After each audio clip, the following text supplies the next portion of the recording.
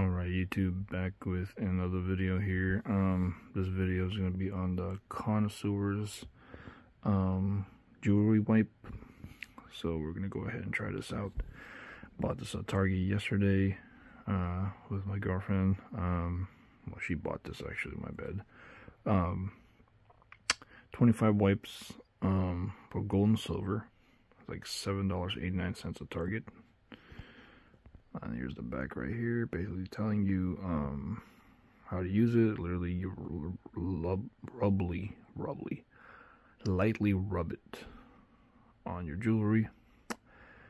Dispose of each wipe, literally a wipey, and you don't rub the jewelry. So it's be a light rub on the jewelry. I haven't even opened it yet, so we're gonna go ahead and give this a try, see if it works, and we're gonna use it on two things. First one would be, this is my girlfriend's watch. This is her vintage Gruen. So,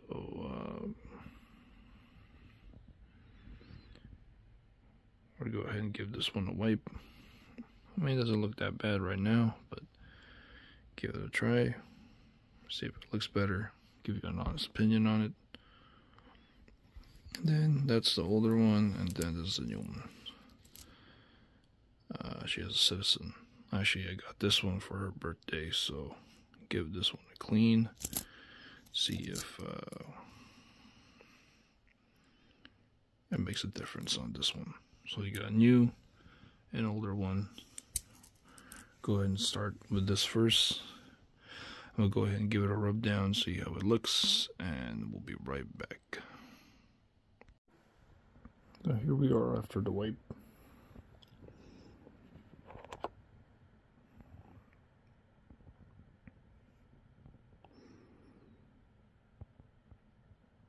I mean, it looks a little better.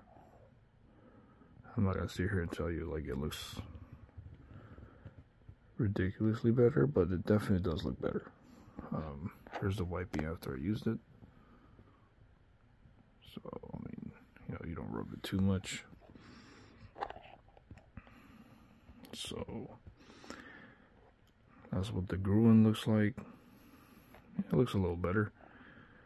We're gonna go ahead and try it with a Citizen. Alright guys, this is the Citizen. After it's been wiped down.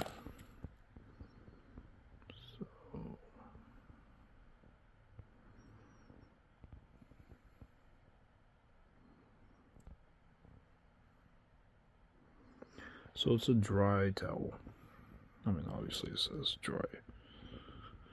So, I mean, it seems like it's doing something. Am I seeing like a gigantic difference? I don't think so, but I am seeing a difference. So yeah, I mean, it works. It definitely does work. Out of 10, I'll probably give it like a 7. Like, I mean, for $8, I think it's worth buying. But I wouldn't really go out of my way to go get it. But I mean, yeah, it's not too bad.